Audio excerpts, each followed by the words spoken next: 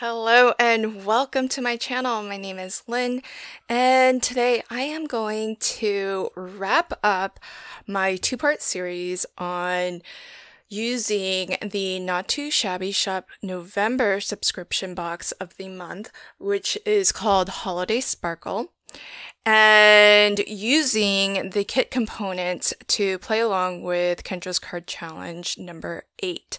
If you didn't already know, the Not Too Shabby Shop is a sponsor of this challenge, so if you play along with the challenge, you could win a gift certificate to the Not Too Shabby Shop. And today, what I'll do is I will be choosing 3 papers from the Christmas on the Farm paper pad, because in my first video I chose papers from the more New Year's themed paper pad, and I thought it would be interesting, since we do get 2 6x6 paper pads with matching ephemera.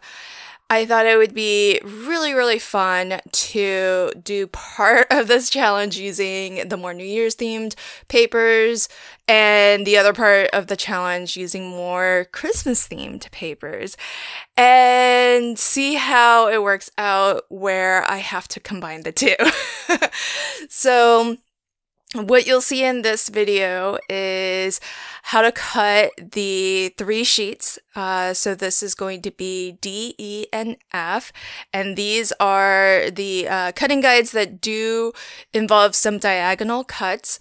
The biggest tip is really when you look at the numbers on the cutting guide, the numbers are an indicator of the length of that segment.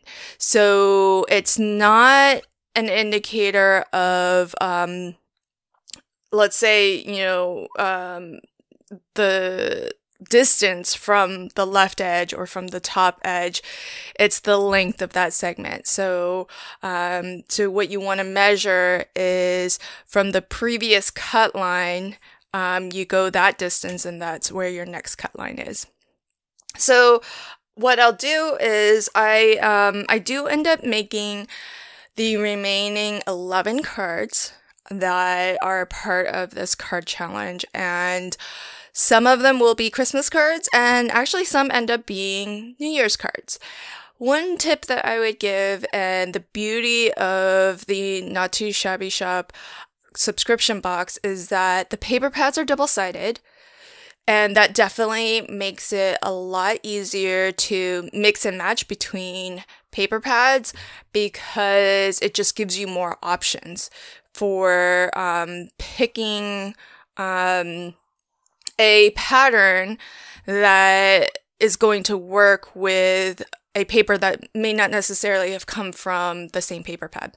So that definitely helps, because a lot of times, and this is especially true of the Not Too Shabby Shop paper pads, if one side is super themed, usually what you'll find is that the other side is a little bit more neutral in terms of theming, in terms of color and or pattern.